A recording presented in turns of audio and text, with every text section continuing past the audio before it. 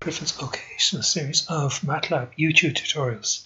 Today we're going back to one I did a few years ago, and that's to get the orthonormal of a projective transformation. This was done before under a previous version of Matlab, and now we're doing it under, say, 2015 on. And I just want to say that the source for this is John Loomis there, where the mouse is at the moment. So if we just go down a little bit,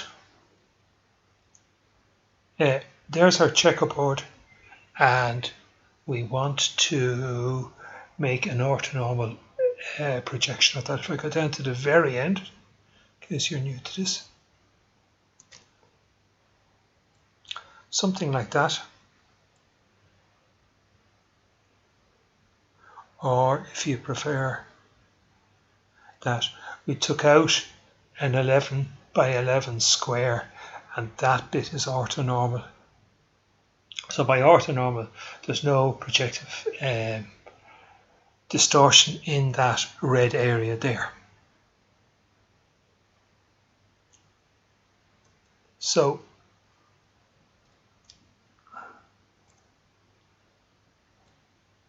there's the original image, and we marked out that 11 by 11 area there, and we are taking that to be 0, 0. So what we did was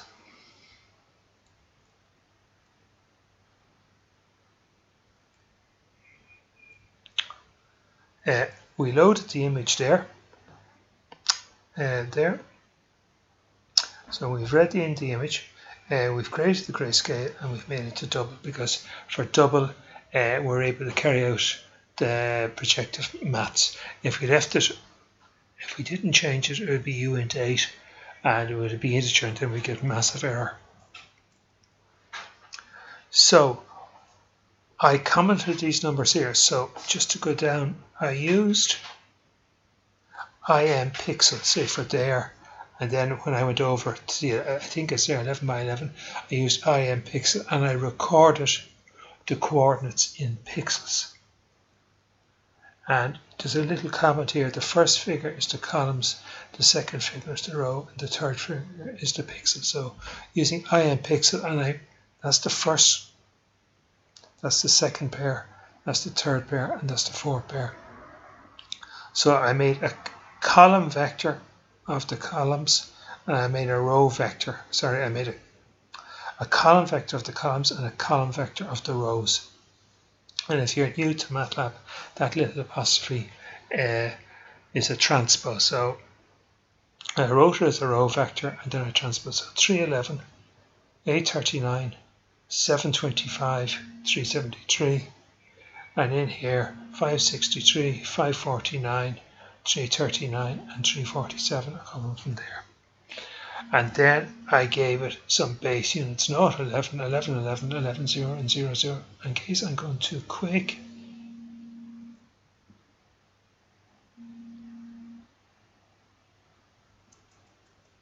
there's not 11, 0, 0.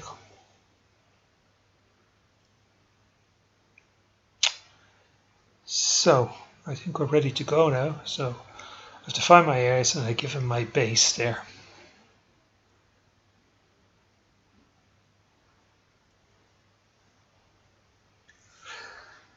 So we get the projective transformation, and we're saying the base by 80.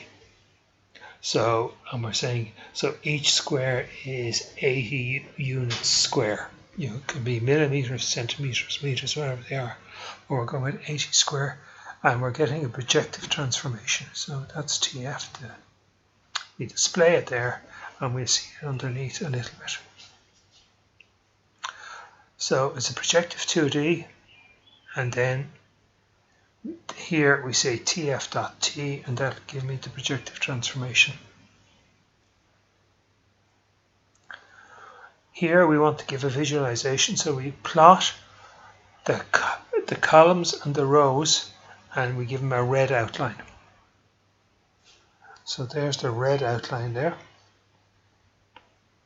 And then using text, so C1 R1 plus 20, not 11, color yellow, C2, R2, plus 20, 11, 11 color yellow, etc., etc. And there they are. So the points are in yellow. Again, if you're new to Matlab, hold on. So we're keeping the current figure. So that one there, we get the reds, hold that, and then we overlay the yellows on top of that, and then hold off, we'll release it. So then what we want to do is we want to save that. So we say get frame, then we convert the frame to an image, frame to image, and then we write the file there.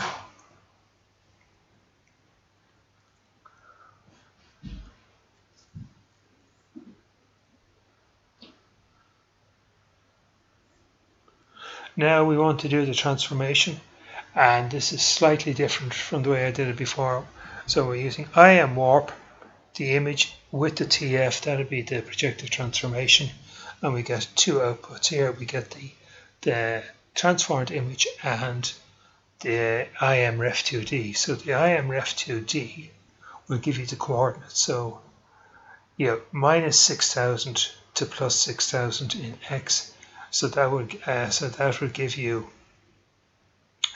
more or less, if I do the maths there, something like, so that's in X, and then in Y it's minus 12,000 to plus. So it's just giving you, and remember that's all taken from the 0, 0 reference point. The image size 13684, so, and 13125. So if you add up those numbers the right way, you get that. We're going 1 unit at a time. The image sent in world X is 13,000 to dunk, and in Y 13684, which is there. There's our transformed image. Now the only thing that, I was going to say in focus, that's the wrong word. The only thing that is correct as regards to the projective geometry is where I'm out there, and then the further away from you go from that, the bigger the distortion. So remember, it's very hard to explain in 2D, but the camera was sort of oblique, and now you're up at a height, and when you're up at a height and the center of the lens is orthonormal to the surface, you get an orthophoto, and the orthophoto will be distortion free for that area there.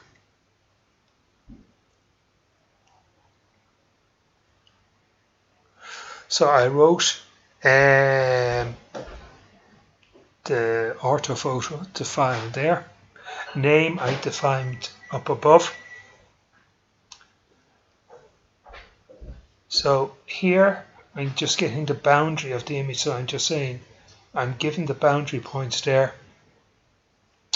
I'm going to fill it with blue, and then I'm going to fill the column and the row. Remember, we defined them earlier on with red. So we filled the whole thing with blue, and then the area we are interested in, we filled in red.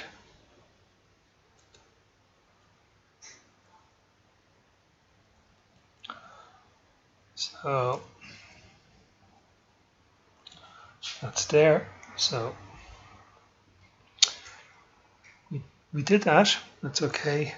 And now we're going to show the simplified image. We're going to chop it a bit. So if I just go down and then I go back to that.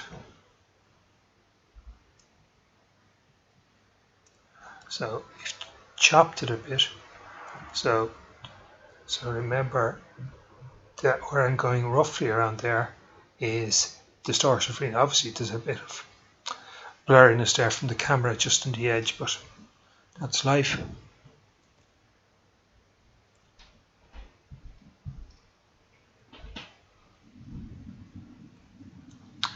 So we get our world limits in X and Y. We give it an image size. We warp it using X1 ref, and we get X2 ref. That would be an IMREF2D type, and then the XF2 would be the actual image itself, which we showed there, and then we write that to file. Okay, so I hope that helps. And just once again, just in case, the intellectual property belongs to John Loomis, and it's an excellent website. I hope that helps a little. Thanks very much for listening.